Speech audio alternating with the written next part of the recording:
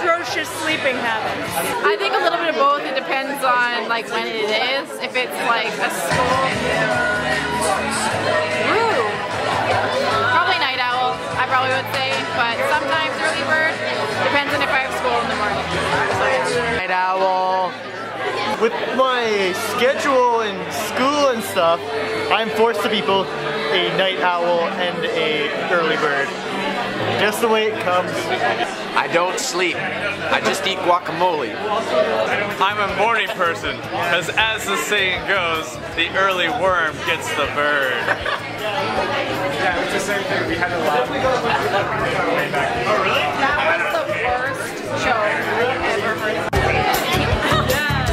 Welcome back, guys, to Amanda Reviews the Food and Jamie Reviews the Food. Oh my god. Jamie's got some pie. I grabbed what I thought was banana bread, but who knows? Yes, it's banana bread. Is it banana bread? It's excellent. Alright, I'm afraid to try this pie. Got there. I got apple pie. That's really good. This is better. Rated out of 10. Probably about an 8. There was a lot of cinnamon. 9.9. For the banana bread? Yeah. From the small little bite that I've had, I would rate it like a good 9. A hearty 9. Look at how much banana bread I have. I was breathing, but